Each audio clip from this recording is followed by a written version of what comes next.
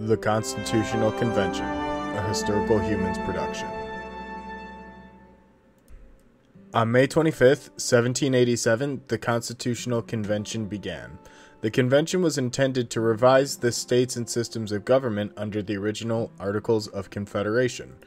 It took place in the old Pennsylvania State House, which is now known as Independence Hall in Philadelphia, Pennsylvania. Many assumed that the purpose of the convention was to discuss and draft improvements to the existing Articles of Confederation and would not have agreed to participate otherwise. Once the convention began, however, most of the delegates, though not all, came to agree in general terms that the goal would be a new system of government, not simply a revised version of the Articles of Confederation. The most contentious disputes involved the legislature, specifically the composition and election procedures for the Senate as the upper legislative house of a bicameral Congress, and whether proportional representation was to be defined by a state's geography or by its population.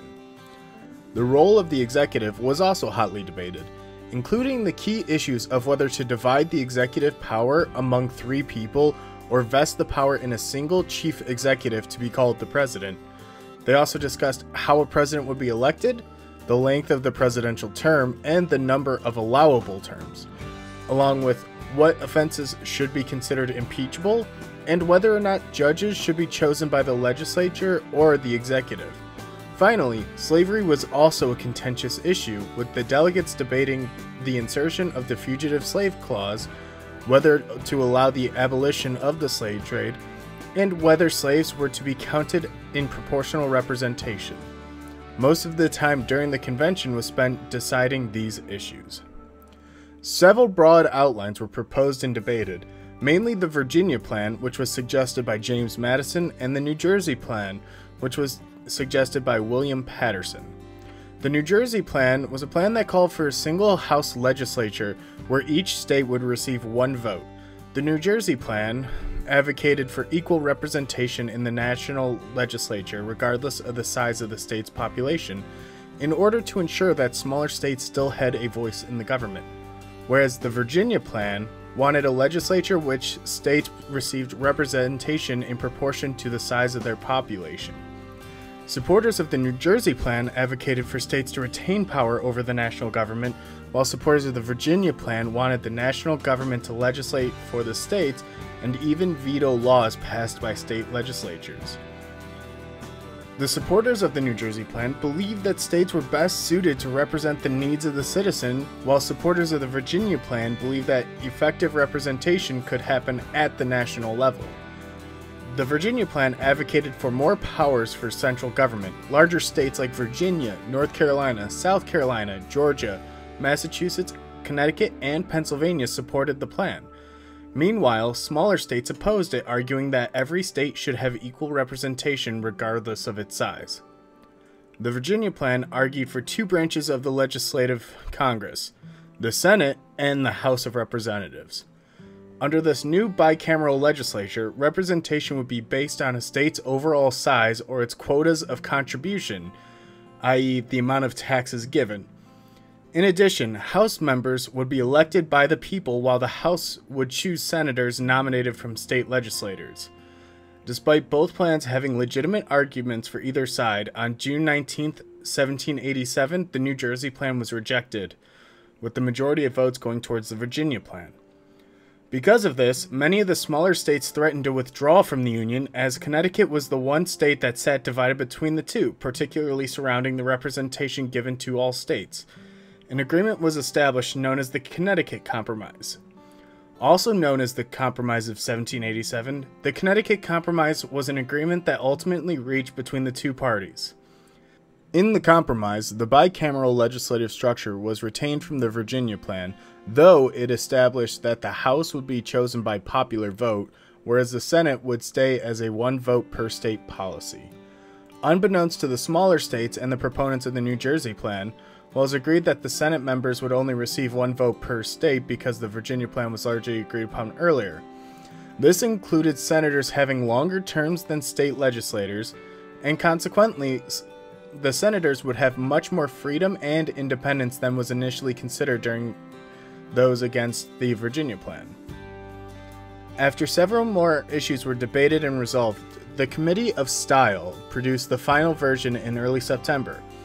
It was voted on by the delegates, inscribed on parchment with the engraving for printing, and signed by 39 of the 55 delegates on September 17, 1787.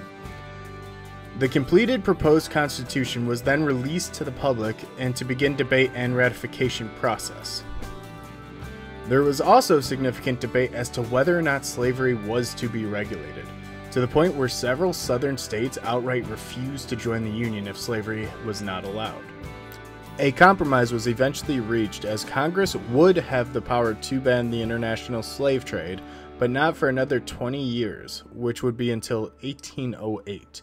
In exchange for this concession, the federal government's power to regulate foreign commerce would be strengthened by provisions that allowed for the taxation of slave trades in the international market, and that reduced the requirement for passage of navigation acts from 2/3 majorities for both houses of Congress to simple majorities. Another contentious slavery-related question was whether slaves would be counted as part of the population in determining representation of the states in Congress, or would instead be considered property and as such not considered for purposes of representation. Delegates from states with a large population of slaves argued that slaves should be considered persons in determining representation, but as property if the new government were to levy taxes on the states on the basis of population. Delegates from states where slavery had become rare argued that slaves should be included in taxation, but not in determining representation. Finally, Delegate James Wilson proposed the 3/5 compromise. This was eventually adopted by the convention. 55 delegates attended the session of the Constitutional Convention and are considered framers of the Constitution, although only 39 of the delegates actually signed. The states had originally appointed 70 representatives to the convention, but a number of the appointees did not accept or could not attend, leaving 55 who ultimately crafted the Constitution. Almost all 55 of the framers had taken part in the Revolution, with at least 29 having served in the Continental Forces, most in positions of command. All but 2 or 3 had served in colonial or state governments during their career. The vast majority, around 75% of the delegates, were or had been members of the Confederation Congress, and many had been members of the Continental Congress before the Revolution. Several had been state governors. Only 2 delegates, Roger Sherman and Robert Morris, would sign all 3 of the nation's founding documents: the Declaration of Independence, the Articles of Confederation, and the Constitution. If you enjoyed watching a video like this and would like to see more content from us, be sure to hit subscribe down below and leave a like. And if you want to see a different topic, be sure to comment down below what you would like to see and follow us on our socials. Thank you for watching, and we'll see you all next week.